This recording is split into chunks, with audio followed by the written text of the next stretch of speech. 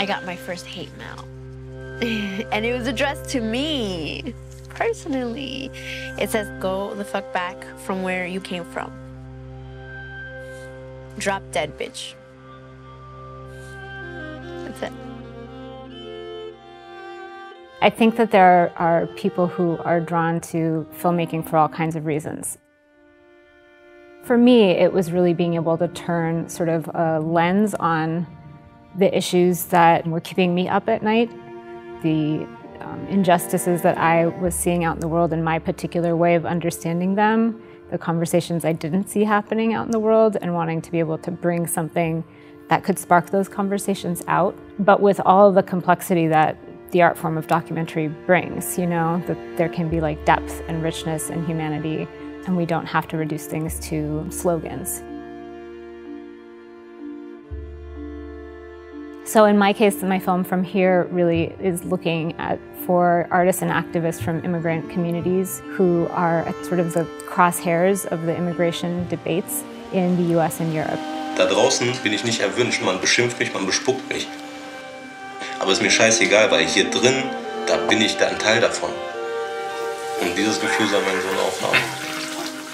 I was really interested in bringing some perspectives to conversations about immigration, but also racism and American identity, things that I wasn't seeing coming together, bringing a much more global perspective, seeing the constructed nature of identity and the way that these global and systemic forces actually impact people's ability to belong in a place.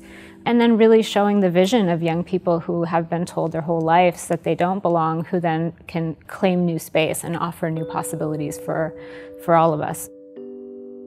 This was part of how I felt like I had something to bring to the conversation. That was also rooted in my own life experience, which was growing up in a diasporic community that was really struggling with my own identity as a young person. For me, I felt a great deal of accountability to all those people who gave just tremendous amount of heart and faith and trust in me, whether it was telling their own story or helping me make the film that I had a vision for. It's just an incredible gift that people give you when they collaborate, whether in front of the screen or behind.